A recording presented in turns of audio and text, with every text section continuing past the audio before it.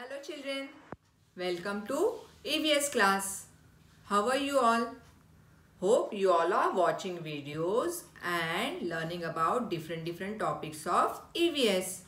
We have learned many topics in EVS and we are now learning about transport.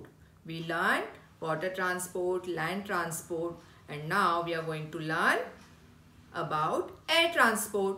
So today's topic is air transport.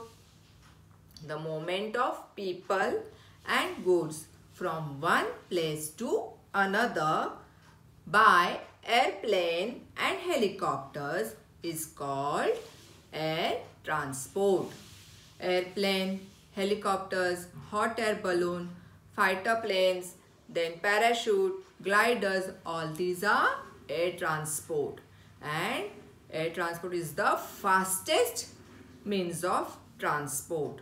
Now today we will learn few air transport in detail. Let's start. This is an airplane.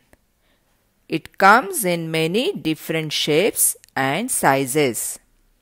Airplanes have wings. With the help of these wings, the plane flies in the sky. A person who flies a plane is called a pilot, and where the pilot sits in the plane is called a cockpit. Cabin crew and air hostess look after the passengers in the plane. An airplane needs runway to take off and land on the ground. Airport is the place where planes stop. This is a helicopter. Helicopter is also called chopper. There are different types of helicopters such as the military, private and commercial ones.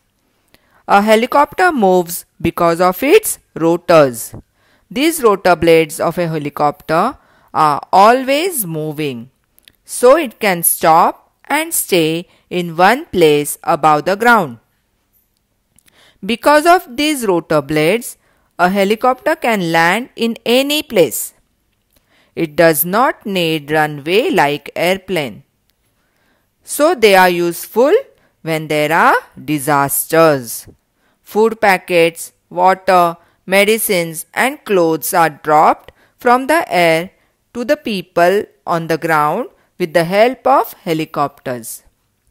When people are injured, helicopters can carry them to hospitals faster. This is a hot air balloon. There are three main parts to a hot air balloon.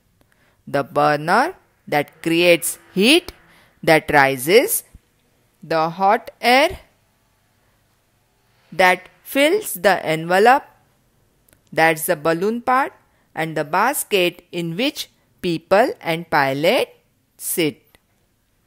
It goes up by hitting the air inside the balloon. This basket is attached to the balloon by ropes. The passengers and the pilot stand in the basket. These baskets can come in many sizes. It can have enough places for up to 36 people. This is a fighter plane. They are small military planes.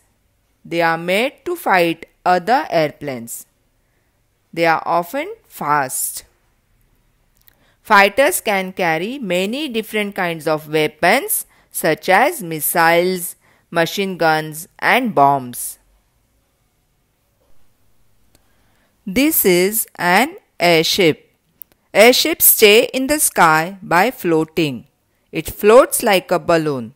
An airship has an engine for power and a way to control its direction of movement.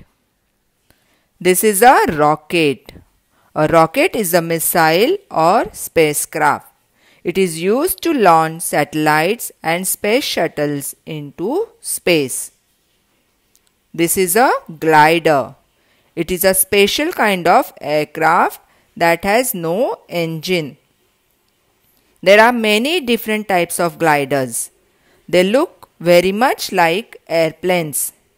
They have wings, a tail, a cockpit and a body. They are also called sailplanes. Gliders can carry only one or two persons. This is a parachute. It is an umbrella-shaped device on which people or things can float slowly and safely down to the ground from a great height. Parachutes are used in a sport called skydiving. So children, did you enjoy watching different modes of air transport? Till now we have learned all types of transport: land transport, water transport and air transport. Keep revising them. We will meet in the next class. Bye.